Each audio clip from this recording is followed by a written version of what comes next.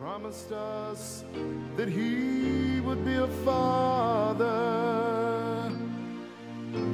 and would love us with a love that would not cease. I tried him and I found his promises are true. He's everything he said. Well, glory be to the Most High God. Thank you so much for tuning in today. I am Elder Jesse Darrow, and this is Carrier of His Presence broadcast. I feel that I have such an exciting word today for leaders. And you know, if you've been around me long enough, you know when I say leader, if you're born again, if you're born of God's Spirit, you are a leader. Someone is looking up to you. You are an example. You are a standard bearer. There's something inside of you that has purpose. And the Lord has something for you to do so that you can lead someone beyond where they are right now. What really got my attention was all the madness that's going on in Washington. I sit and I looked and I listened, not just with my natural hearing, but with my spiritual hearing as well. And what really got my attention, fact, fiction, you know, when we're talking about the media reporting, we only get a portion of what the truth really is, and that is my opinion. Nonetheless, something that really caught my spiritual sensing was when one of the commentators said that the House Speaker Boehner did not have the boldness to stand up against the Tea Party. Now you're saying, now, how in the world can a spiritual or Christian broadcast end up into a political discussion? This will not be a political discussion. But when I heard that, the first thing that came to my mind was first natural, then spiritual. First natural, then spiritual. So whatever's taking place in the natural realm is a very strong possibility that it has not taken place, that it have not taken place, that it will take place in the spirit realm. So for the people of God, one of the things that I thought we would discuss today as a leader of the Most High God, learning to stand alone. Because if it is true about House Speaker Boehner, that if he had stood up against the Tea Party, the government would not be in the condition that it is in. I think it's the same concept applies, that if we have the principles that we need to stand alone, I believe that there will be more soldiers for Jesus Christ who learn to stand alone. Now, don't nobody misunderstand me. Standing alone will cause you to sweat, or it can cause you to sweat.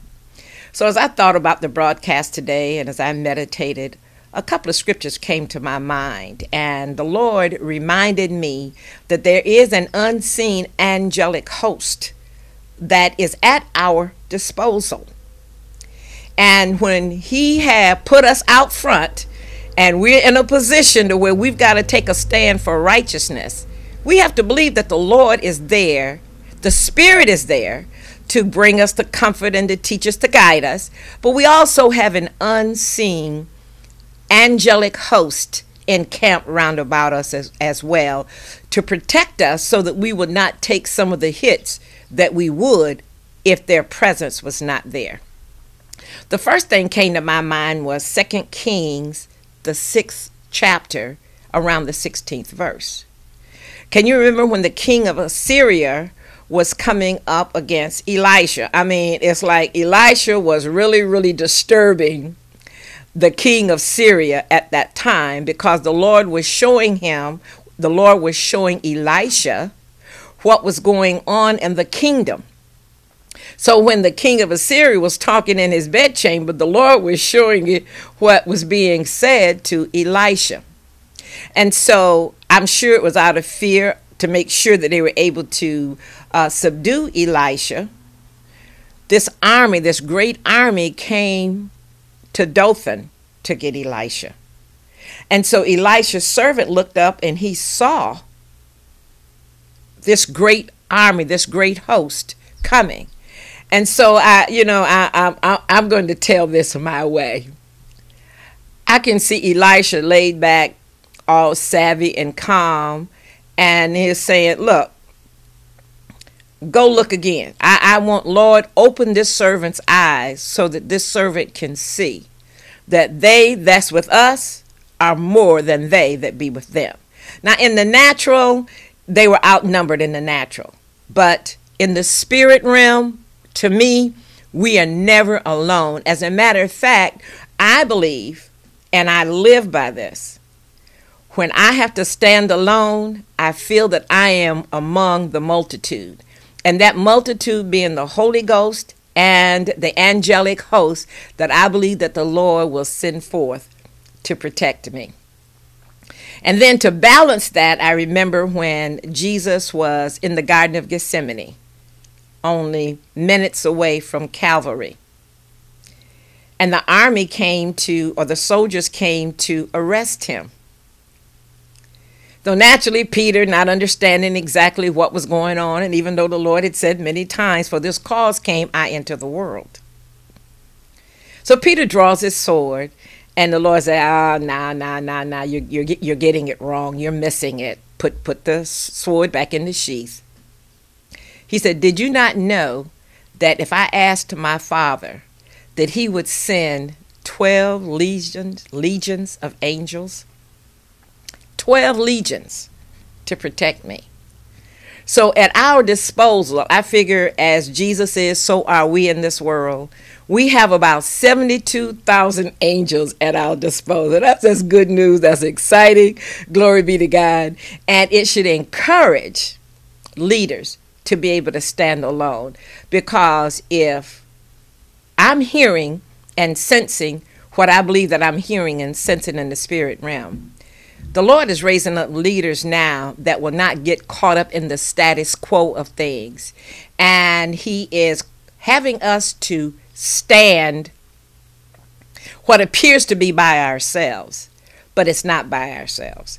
So what I did, glory be to God, was I wrote down a few nuggets that I want to share with leaders.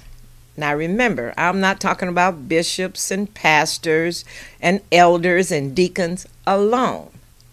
I feel, I teach, and I believe if you're born of God's Spirit, you are a leader. You have to be the torch bearer, the standard bearer. You have to be the one, the drum major, glory be to God, for someone. And see, let's not confuse a lot of people following you with 2 or 3 that needs what you have at a particular time. So if you will just remember these few nuggets, standing alone will not be quite as difficult and challenging as it can be if you understand these few nuggets. A leader who stands alone stands out. Joshua and Caleb stood against 10 leaders. I mean, the leaders did want to, the people did want to stone Joshua and Caleb. So I'm not trying to let you lead someone out on the cliff, so to speak, and leave you hanging. Leaders who stand alone stand out. But you remember, you're in or among a multitude. There's also legions of angels. There is that angelic host that is encamped round about us, and the Holy Ghost is leading us. So we can't be deceived by what we see, nor by what we feel. And I think Joshua and Caleb understood that God said it, that settled it, and so that was the end of it. So if we stand alone, we're going to stand out. I also remember Daniel. I mean, Daniel took a stand against the governmental authority of his day. Now, again, we're not talking about ease. We're talking about courage. We're not talking about ease. And if we are trying to find a place of ease, we will never be the bold leaders that the Lord have called us to. And I'm always amazed when I read the 6th chapter of Daniel, and when this decree went forth, Daniel did what he always did, which was pray 3 times a day, even though a decree went forth that no one was to pray except to the king. And so when we stand alone, we tend to stand out. And we end up in the enemy's crosshairs. But my God, what can the enemy do to us unless the Lord allows it? If the Lord allows it, then the Lord has a higher purpose for us for this particular season in our lives. I remember Jesus. Let's not forget our Lord. He stood up against the religious hierarchy. Come on now, let's keep it real. We don't even want to go to our earthly leaders, one, and say anything when we know that they are wrong. This man, Jesus, stood up against a religious hierarchy. But even though he was crucified, he knew that that was going to happen, because he said too many times, for this cause came I into this world. So it wasn't like it was something that blindsided him. He knew his purpose. He fulfilled his purpose. And so him standing up caused him to stand out. He stood alone, and it caused him to stand out. Something else that leaders will do. Leaders who stand alone know that courage and cowardice are both contagious. So something that's contagious, it spreads from person to person upon contact. When you see someone that is courageous, that can be contagious. When you see someone that is cowardice, that too is contagious. Now, you already know, if you listen to the broadcast a lot, I often use Saul and David as a comparison. Do you know that the Philistines came up against Israel under King Saul's leadership? And for 40 days, the Philistines talked much garbage to Israel, much threatenings, and etc., and etc., and etc. Well, King Saul did not do anything. He did not consult the Lord. He did not go into battle after consulting the Lord. And so the people became afraid and did nothing as well. David comes along. Now, we're talking about courage is contagious. David comes along, a shepherd boy. What does he see? He sees Goliath threatening and coming up against the army of God, defying the army of God. And so David said, wait a minute, what's going on here? No. We got to bring this guy down. And so he did. And I'm putting it in my own terms. The point that I'm getting to is, if you think about it, after David slew Goliath, then his fame started spreading. Why? Courage is courageous, but so is cowardice. It is courageous. God have not called us to be a coward soldier. The Lord have told us to be bold in the spirit, to be mighty, to stand on the principles of the scriptures, to stand on the principles of Jesus Christ. So, since David was courageous, listen to what happened. Under David's leadership, Adino slew 800 men.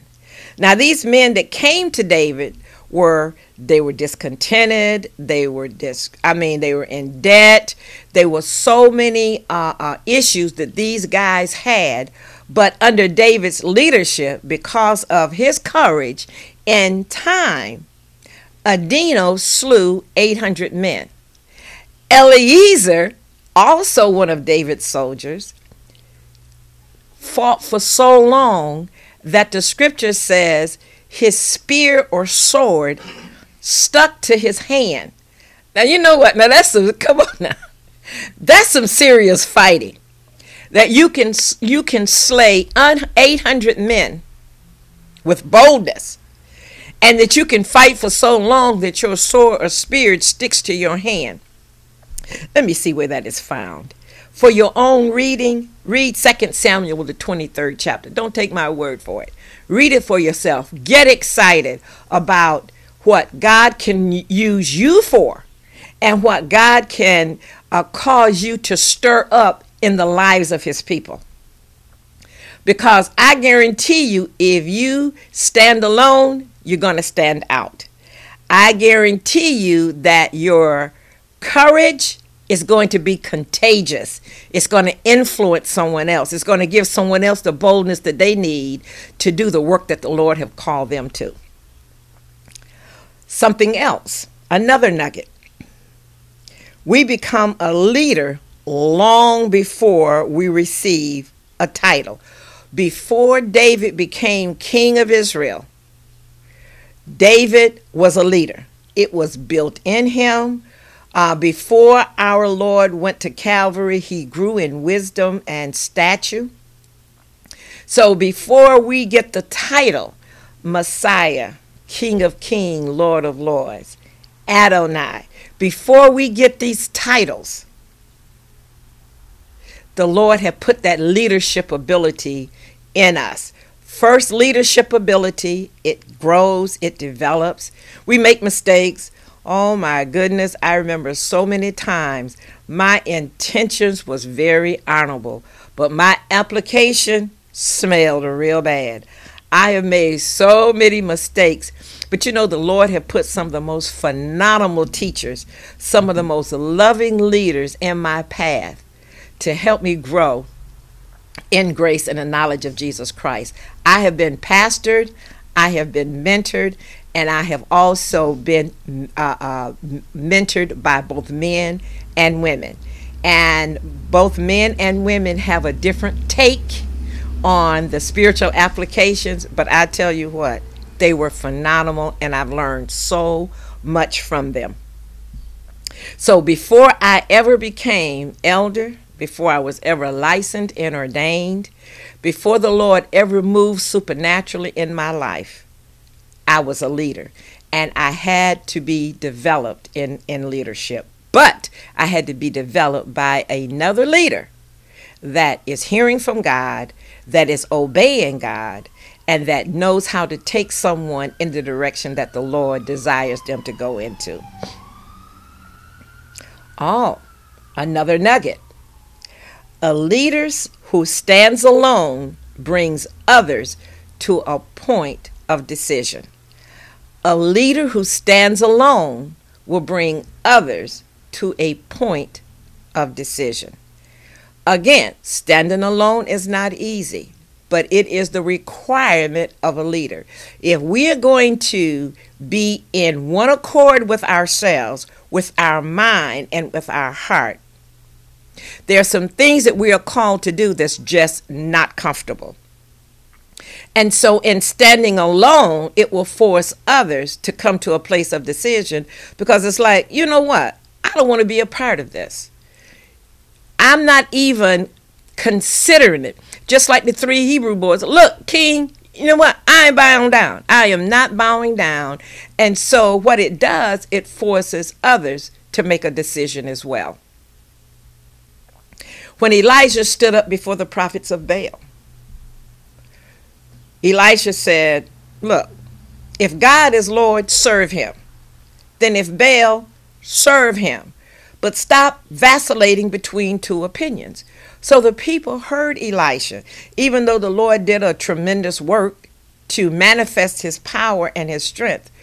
The point is that even at that time when there's no judicial system, except what Ahab and Jezebel determined was a judicial system, Elijah took the chance and he stood up.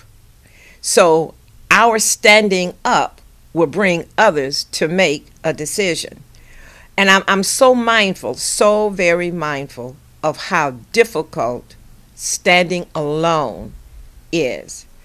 But if you are a leader, if you are born of God's Spirit, standing alone is something that you're going to have to do at times, whether it's with our family, whether it's in on our job, whether it's in our church home. There are times when we are going to have to take a stand for righteousness, take the hit, and watch the Lord work whatever that situation is out. Because somehow or another, sometimes I'm under the impression that we think that we're going to get around suffering. I don't know where that idea came from. I don't think that we are called to a bed of ease. I really think that with evil spreading so the way it is in our culture, that what I'm telling you today, I'm sure that I'm going to be called to another level of standing alone. You look to be lied on. You look to be misunderstood. You look to lose companions along the way. And the reason I'm saying companions is because if someone is really your friend, they're going to respect that there's some things that you can't do. They're going to respect that this is who you are. It's nothing personal. It's just who you are and what you have to do. So it's not like this is an easy lifestyle that the Christian is called to. But I'll tell you what, it is a glorious one. It is a rewarding one. It is a fulfilling one, especially when we walk in our purpose. Another nugget. A good leader must learn to stand alone because your perspective and your vision will be different from others. Leaders must learn to stand alone because your perspective and your vision is going to be different from others. As a teacher, something that was very disturbing to me was preaching on Sunday, preaching at Bible study, preaching in Sunday school. And so my first experience in the Lord was preaching on Sunday, but Sunday school and Wednesday night Bible class, the scriptures was explained and there was an opportunity to be able to ask questions. Well, I really needed to be there because I had so many questions to ask, and I had opportunity to ask those questions, and I also had someone that was sound doctrinally enough to answer those questions for me. So I'm seeing all of this preaching, but I'm not seeing an opportunity for people to ask questions. And so the Lord gave me a vision to establish Dunamis Evangelistic Outreach. My husband had been telling me for years, he said, your dissatisfaction is coming because you're not doing what the Lord have called you to do. Well, I mean, what do you mean? I am teaching. Yes, I was teaching, but he said that what you're called to do is to teach more people and to establish your own ministry. Well, that was definitely not what I wanted to do, but he saw that. I did not see that. As time rocked on, I was able to tap into the instructions of my husband. And so he and I started a ministry to where I spend time in the presence of God, get a dynamic message for the people of God, and then I bring the message, and it gives the people an opportunity to ask questions. So it's an interactive type teaching. Now, probably someone somewhere else, I can't believe that the Lord only gave me that vision, but I do know that oftentimes when we stand alone, we're going to have to carry out a vision that nobody else sees and no one else understands. So even though Dunamis is small, Dunamis is a mighty ministry because the people are growing. They understand ascension living. They understand that we are not just called to get into a religious rut, but we are called to operate in our gifting and in our calling. So the people have to be trained. Amen. So don't let the fact that your perspective and your vision stands out, or you have to stand alone in order to operate in the vision that the Lord has given you. If you stand alone, you're going to stand out. But that's not a bad thing, because don't forget your angelic hosts. They're just waiting to come forth to war in your behalf, to protect you, Call forth, use your ministering angels in your behalf, because leadership today, it is so needed in the body of Christ. So Jesus had a vision. I love his prayer in the 17th chapter of St. John, because his priestly prayer was for the body of Christ. He wants us united. He wants us to be of the same mind and the same heart. The day of Pentecost should not have been just an event that happened 2,000 years ago. That's why we need leaders that's willing to stand up, stand out. Sometimes in that vision, it's like, you know what? I have to sit someone down because they are destroying the vision that and the plan that the Lord have given me. Sometimes that person even have to be asked to leave a ministry. And I'm saying, somebody saying, oh man, I know she's crazy. Now, no, she is not. That's scripture. And not only isn't it scripture, there's times when if someone is destroying the vision and the plan that God have given you, if there's someone that's on assignment to come in and destroy, they have to be removed from the people. So again, I really, really hope that these nuggets that I have shared with you today have been a blessing to you. We have to stand up and be prepared to stand alone. But we have to remember, too, that when we stand alone, that we are in a majority. Regardless of the number that we see with our natural sight, that there is an angelic host coming to our side to protect us. So the blessings of God be upon you. I am so grateful that you tuned in.